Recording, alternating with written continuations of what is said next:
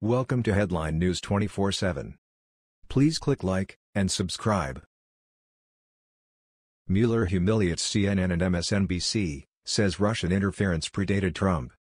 The media should be ashamed of themselves after the release of the long-awaited Mueller report. Now, the Mueller report makes clear a few things: that the Trump campaign was inexperienced but was not malicious. Further, Russia has been interfering in our elections for years. Truth be told, we interfere in elections too, but we are much better at it, and in fact their attempts in the 2016 election predated Trump. Let that sink in. In 2014, before Trump wasn't even a politician and Putin was meddling. The media needs to apologize right now to President Trump. From Big League Politics.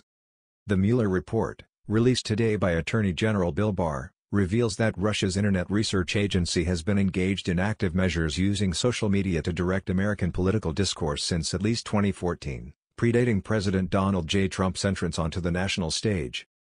Russians both traveled to the United States for intelligence gathering operations and used social media to sway public discourse as early as 2014, according to the newly released, redacted Mueller report. In mid-2014, the IRA sent employees to the United States on an intelligence gathering mission, the report reads. It continues that the IRA later used social media accounts and interest groups to sow discord, noting that the program began in 2014. The campaign evolved from a generalized program designed in 2014 and 2015, according to the Mueller report. It is also noted that as early as the spring of 2014, the IRA began to hide its funding and activities to allow it to facilitate this program. At around the same time, the IRA began to consolidate U.S. operations within a single general department, known internally as the Translator Department.